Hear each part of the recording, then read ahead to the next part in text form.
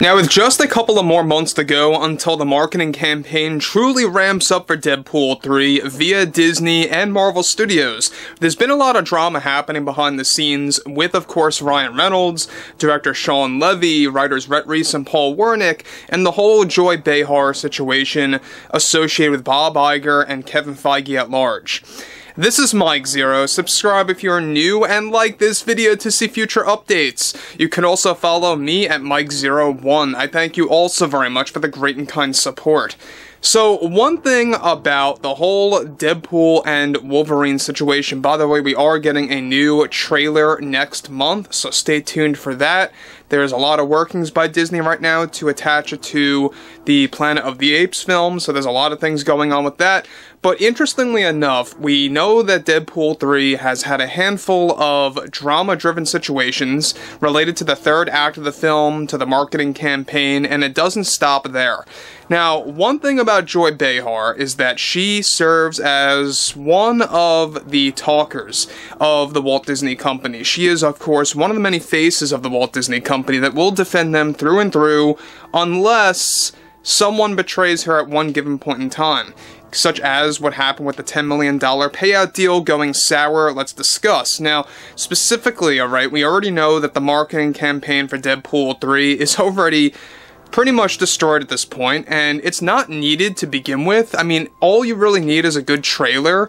You need a very good, solid, second full trailer that, by the way, will focus on Wolverine. That's all you need for the marketing campaign. You don't need these actors like Hugh and Ryan to go on the nonsense View show or the Jimmy Kimmel Live show, to which they all bailed out from.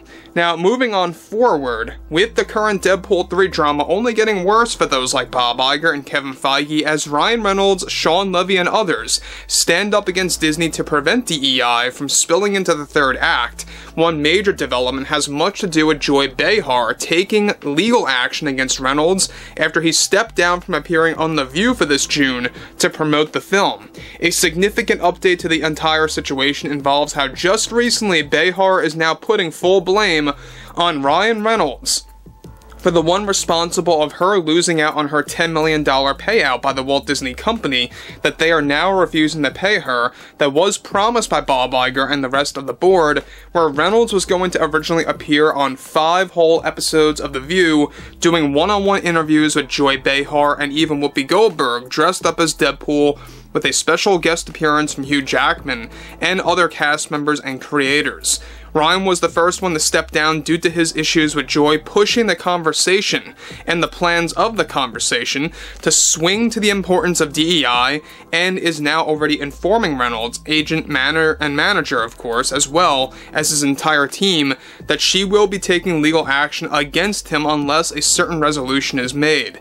Joy is also preparing to take legal action against the Walt Disney Company for making a false promise of her $10 million payout for the 5-episode format featuring appearances of Ryan Reynolds and Hugh Jackman as Deadpool and Wolverine. In addition to all of this, Behar already gave the heads up to the Disney higher-ups, including Bob Iger, that she is taking legal action against Reynolds and his entire team, and plans to go after Disney afterward in the wake of all the drama surrounding the marketing campaign of Deadpool 3. Now, to Behar's mind, she reportedly believed that the appearances of these actors and creators would rake in massive ratings across the board for the months of June and July, and hence creating new fans of The View, which is delusional. This was also a belief by Bob Iger, which was obviously delusional as well and out of touch with reality in the end. Already after a recent emergency meeting that Disney held, Bob Iger has been pressuring Ryan Reynolds, agent and manager, to reason with him to get him on The View to prevent the drama from igniting further down the road before of course the release of Deadpool 3. However, Reynolds is not standing down, as the focus that of course both Joy and Bob Iger are very stubborn about are the focus on DEI. Behar's legal warnings against Reynolds and his team, of course, are already described to be worrying Disney and putting them into full panic mode about this creating a chain reaction, especially after Reynolds also dropped out of the Jimmy Kimmel Live show for June. Behar is already on a rampage that has been so loud within ABC, it has been rattling throughout all divisions of the Walt Disney Company behind the scenes. Now, Reynolds is reportedly aware of Behar's legal warnings and moves and is still not budging at all, and already has his own legal team pre-prepared, of course, for when the time arrives if he has to cross that bridge. Now guys, let me stop here quick. Now, look, we know that Disney is in the hot seat. We have multiple people calling them out these days, and especially what happened back in 2023 where you had South Park Studios, Elon Musk, the Daily Wire, really putting them in the hot seat. It couldn't be any better than that. Now 2024, you're dealing with a lot of drama related to many different productions. Even Elon Musk today called out Disney and actually said excited to join at Disney as their chief DEI officer. Can't wait to work with Bob Iger and Kathleen Kennedy to make their content more woke. Even the linguini.